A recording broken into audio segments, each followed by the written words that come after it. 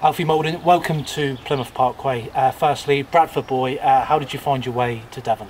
Yeah, like you say, I grew up in Bradford, and my family just fancied a change of scenery, and yeah, this is where I've ended up.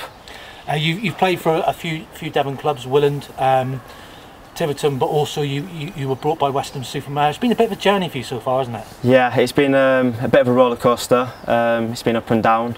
But I'm here now, and I just want to settle really. I can see the long-term project, and I want to be a part of it.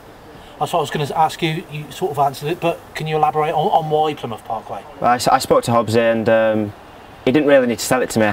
I've played here for the last 3-4 years against Plymouth Parkway for the last 3-4 years, and you know I've seen it grow every year. And like I said, something I want to be a part of. I know a few of the boys. It's a no-brainer for me. The infrastructure has obviously changed a lot. First impressions of the ground, of the facilities? Yeah, like I said, I was here a long time ago, and I've seen it get better and better each season. And looking at the pitch now, it's class, to be fair. And I think there's a lot more potential going forward.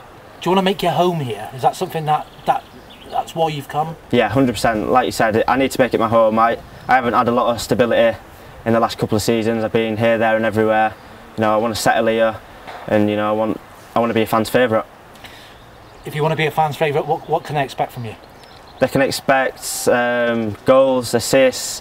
I want to create chances. I want to entertain them as well. You know, I think as an attacking midfielder, winger, you know, it's good to get people excited when you get the ball and be positive, play forward, get into the striker's feet, and yeah, do well. Obviously, we lost a few players at the start of the season. Everyone was talking about that, but there's new crop of players are bringing in, including yourself. Do you think it's a new, exciting time for Parkway? Yeah, of course. Like you say, there's some good new players coming in.